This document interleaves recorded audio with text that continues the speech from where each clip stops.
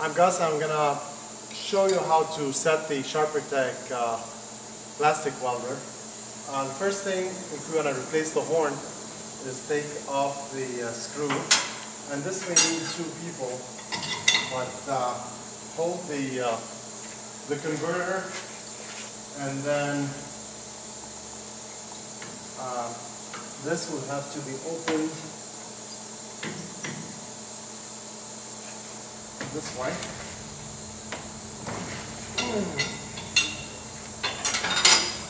Take the horn out.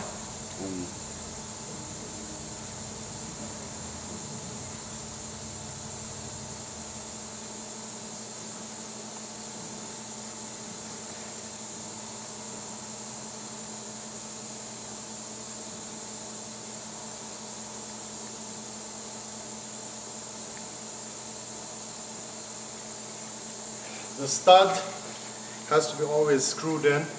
If it keeps on coming out, you may want to put some Loctite, the blue Loctite, in there and keep it in.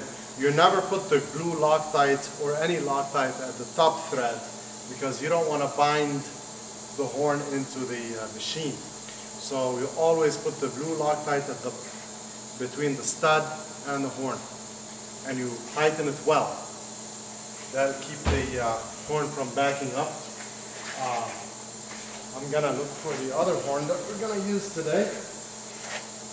And always make sure that the converter, the surface is clean. It's always a good idea to put some dielectric grease at the interface where the horn meets the converter. And that'll give you another half a turn. It'll keep it nice and tight to transmit the power better. I'm going to find now the stud. Put the stud in there.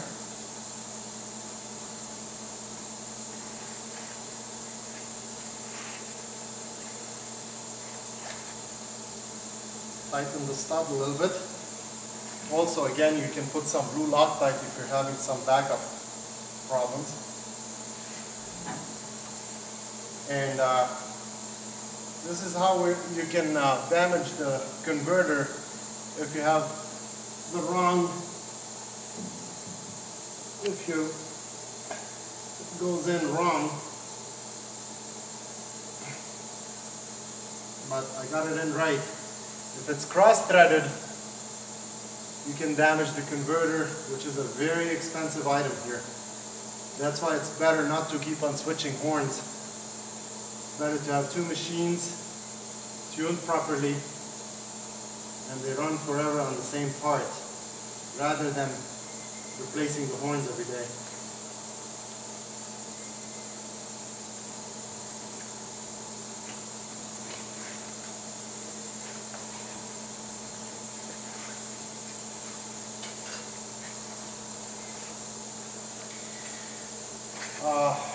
For this type of horn, I need to find a piece of metal that goes in here so I can turn it.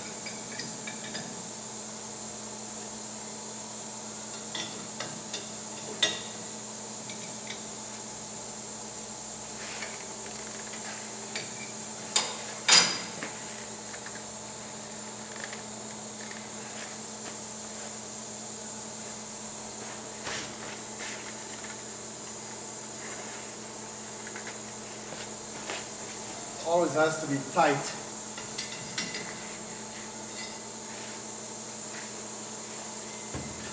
The tighter the better, that way it transmits the energy better.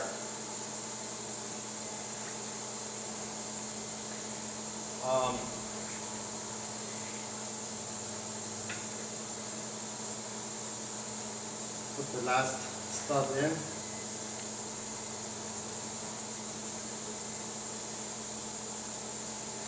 And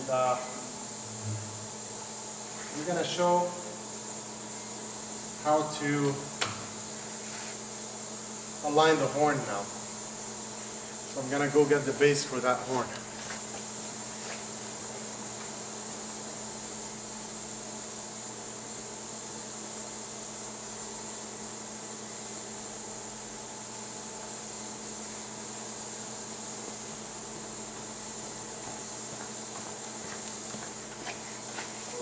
base. Move the old jig. Put the new jig in here.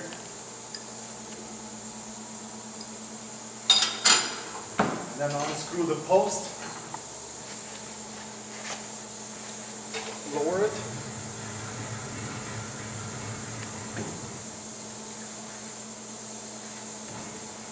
And then I'm gonna tune the machine.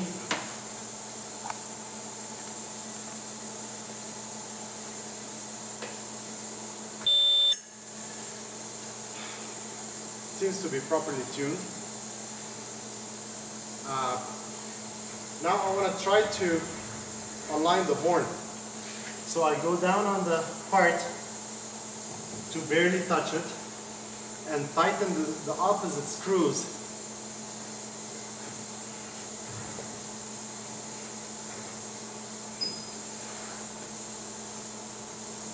Hold it tight, tighten it that way, and then go up,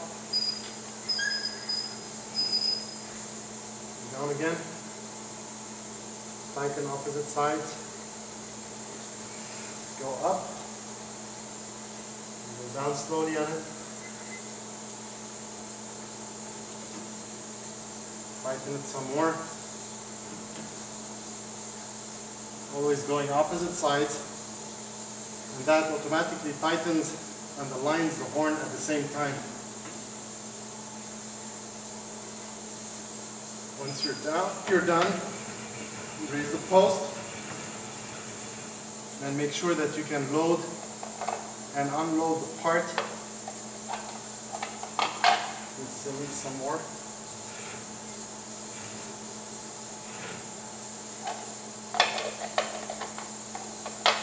So the part can be, you don't want to raise it too much. Once it's all aligned, you tighten the post again, because if you don't, the horn will sway and you get a bad weld or misweld. That's the most important thing here. In order to make sure that you have proper frequency, you set the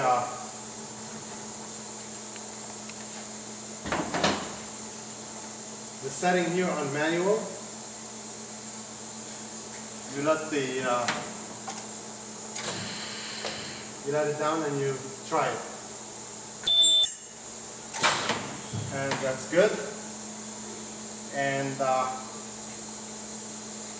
we have a good weld.